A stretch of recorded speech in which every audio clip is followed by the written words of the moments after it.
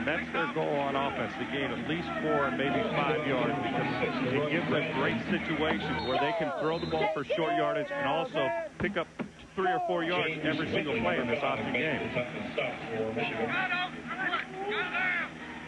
Ball marked at the 25-yard line where it's 2nd down 6.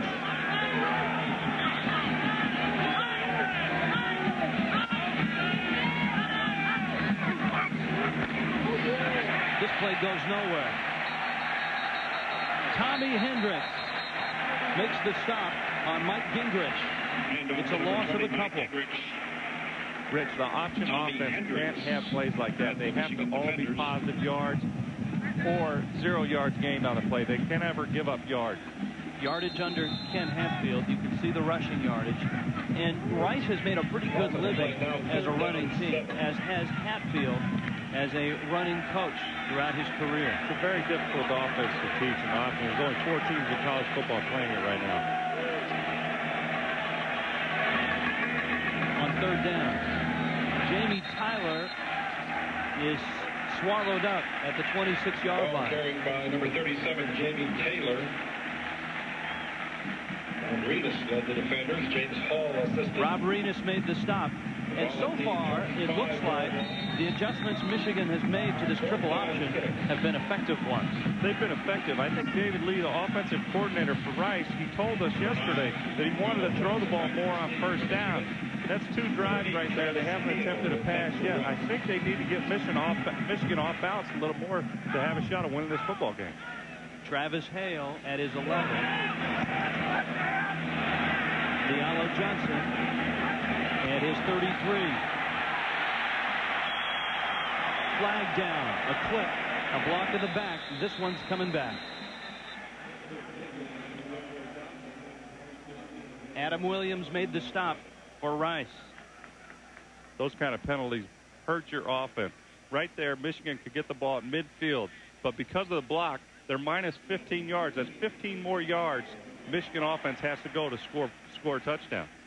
And it wipes out a 19-yard return. Those were the types of mistakes that Michigan did not make last week in their win over Notre Dame.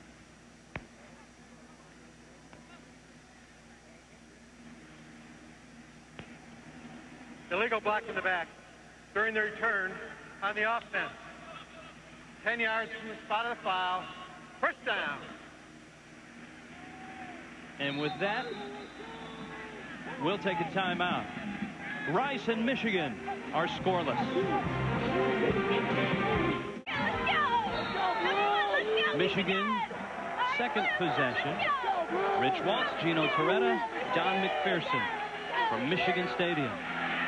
Penalties were big last year, not last week. Today they already have a couple. Movement, flags. Rich, this is exactly what Lloyd Carr was talking about. His team needs to focus. They can't have these penalties. They have to improve every week for them to have a shot of going through the Big Ten undefeated and winning a national championship. They can't have stupid penalties. It doesn't matter who they're playing.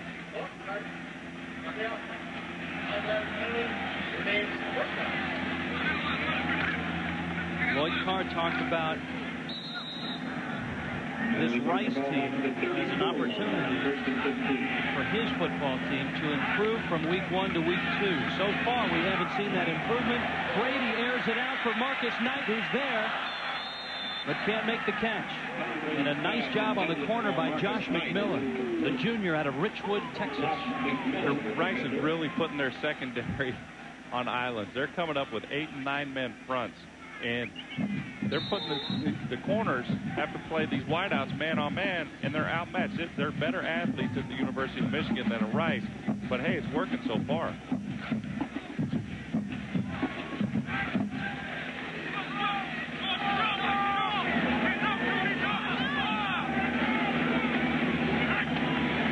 Brady on 2nd down.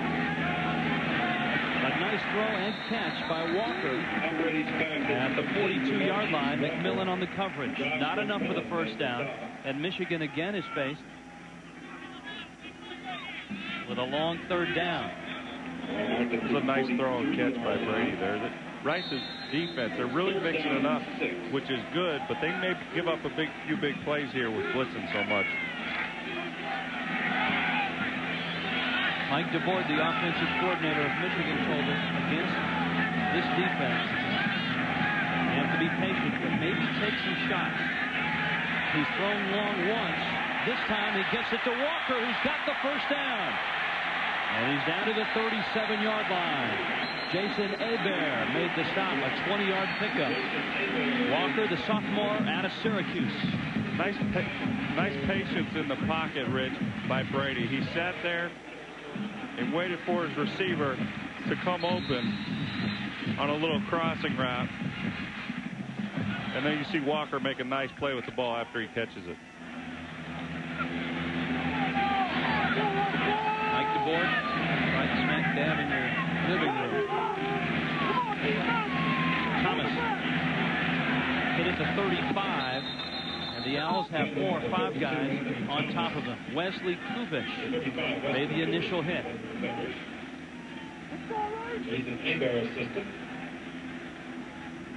Kubish, a surprise starter. Rashard Pittman normally starts at that linebacker spot. He has a sore knee, so Kubish gets the start today, and he's already made 3 tackles.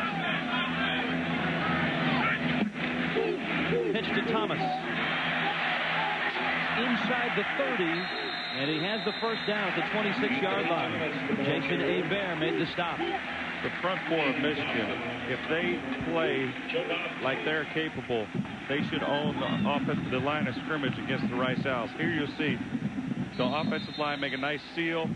The fullback Shea make a nice block on Dawson, and Thomas makes a nice play. Nice little run up for a lot of yards there.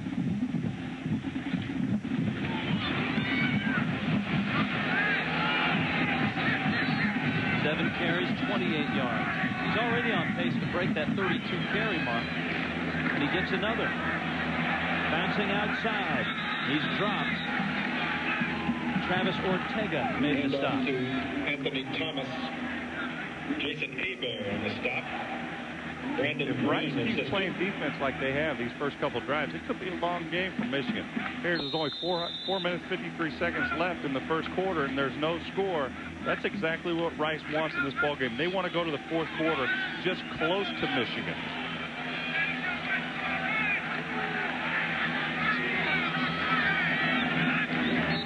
On 2nd and 10, flags are down.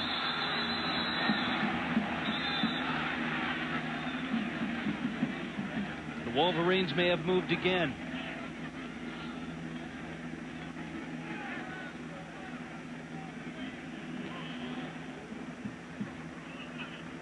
Ball start prior to the snap on the offense.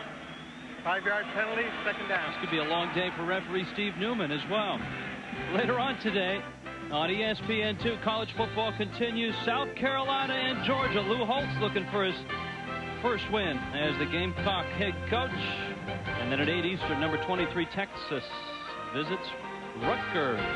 For more, log on to ESPN.com, part of the Go Network, go.com. Play action, Brady, lots of time, and his throw caught and completes. Marcus Knight kept the feet in, and it looks like he has a first down. Nice Steve throw. Hutchinson lost his lid. Nice throw and catch by Brady, but this is all as a result of the offensive line giving Brady all the time in the world to throw the football.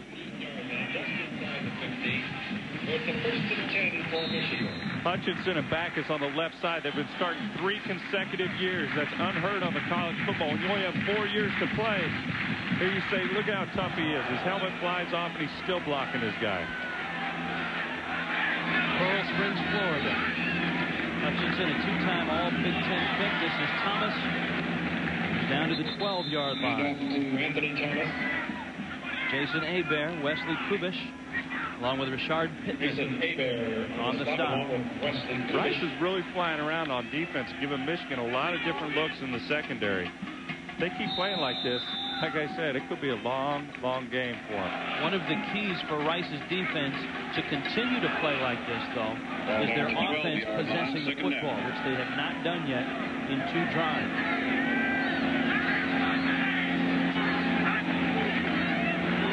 Brady, quick throw. Caught by Terrell. And he's down to the 8-yard line. Adrian Sadler on the coverage. David Terrell. Adrian Sadler made the stop. Terrell, who last year kind of lived in the shadow of Ty Streets, who had 67 catches, 8 catches against Notre Dame.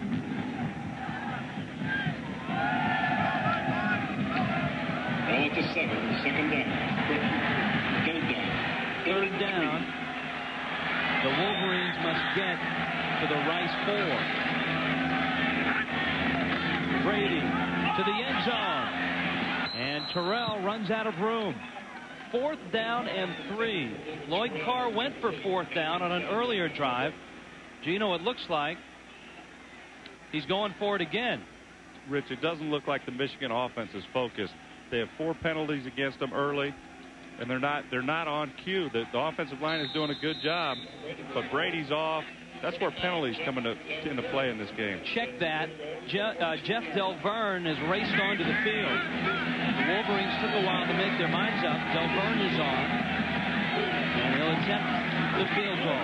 He was 4 of 5 last week against Notre Dame, and he hits this one from 24 yards out.